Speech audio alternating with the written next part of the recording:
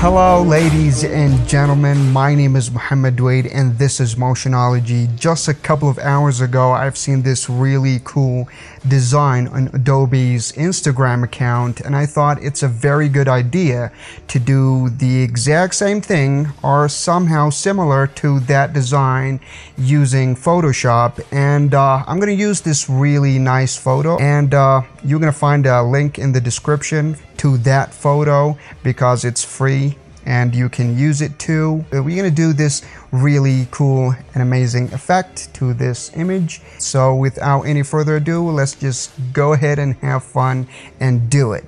So the first thing that we're gonna do to achieve this kind of effect is to divide this picture into maybe 10 or maybe more or less equal parts. And the easiest way to do that is to go to the view menu and set a new guide layout.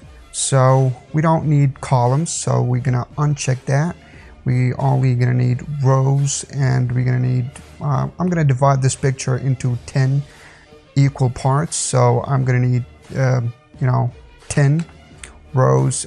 We don't need getters, so we're gonna get rid of that, and that's it. We divided this picture into 10 equal parts. Next step that we're going to do is to make everything or every part of this picture separated. So we're going to do that using this really cool marquee selection, and we're going to select this part and hit Ctrl J to make a copy of this part, and we're going to repeat the same thing to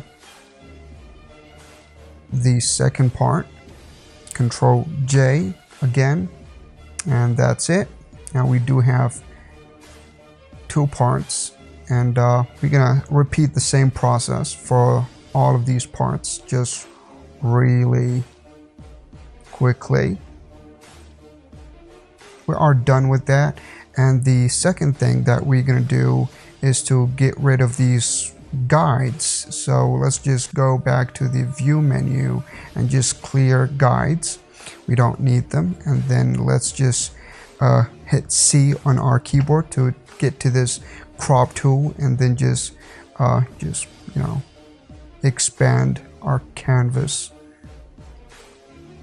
from every side. And then what we have to do is just get this last piece and maybe notch it a little bit down, and then the upper part, do the same thing. And then let's just select all of these layers by hitting Ctrl Alt A, and then let's just distribute vertical centers so we do have the same space between every part of this image. And now the second thing that we need to do once we select all of these layers is to change the blending mode from normal to overlay. Now let me just transform these pictures a little bit.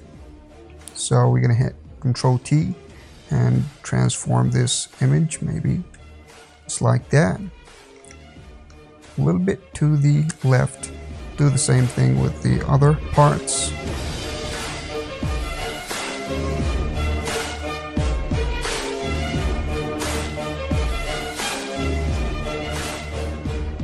Alright, now we did that to every part of this image. We do have this really nice effect. The last thing that we will do is to add some kind of background. So let's just add a new layer and just put it below every part of this image, and just get some gradient of some kind.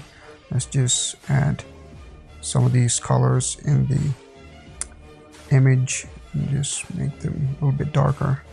And then let me just go ahead and take this really bright color, and that's it. And let's just hit this radial kind of gradient, and this is it about this really nice effect that we did to this image.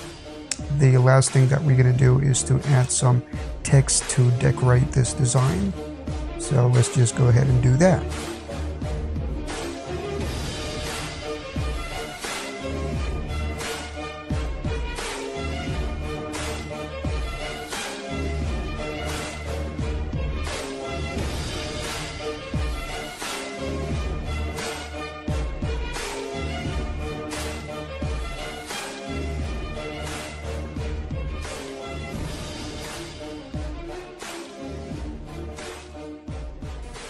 All right, this is it. Thank you so much for watching, and I'll see you in the next one.